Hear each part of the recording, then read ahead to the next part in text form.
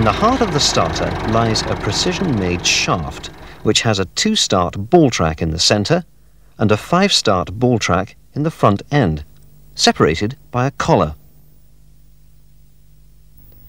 A drive nut, also with a 2-start internal thread, runs up and down the ball track of the shaft.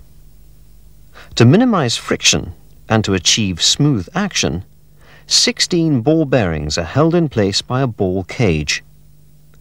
The ball bearings are also located between the shaft and the drive nut.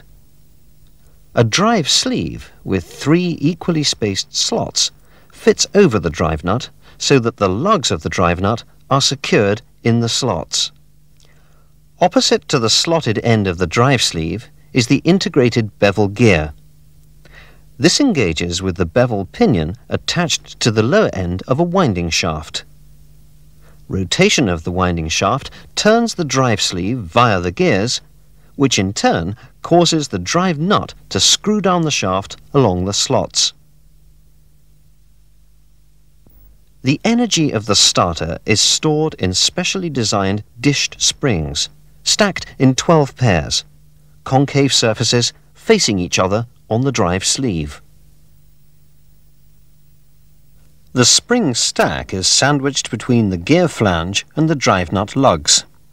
This is then internally locked under a preload by the shaft collar at one end and the ball bearings at the drive gear end.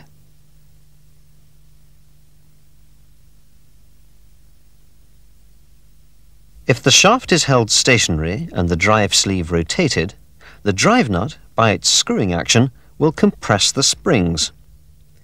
If the sleeve is then prevented from rotating by locking the winding shaft with spring-loaded pawls, and the shaft is allowed to rotate, the stored energy will force the drive nut back along the slot of the drive sleeve and rotate the shaft. The locking of the drive shaft is achieved with a ratchet ring and a pawl, which is attached by a link to a tripping lever. The ratchet fits over a drive pinion. This arrangement is held together by 5 ball bearings on the 5-start ball track of the shaft. When the trip is operated, the lock disengages from the ratchet and the pinion is allowed to rotate. When the starter is set to operate, approximately 2 turns of the winding handle engages the pinion to the flywheel ring gear, and a further 10 turns fully charges the starter ready to start.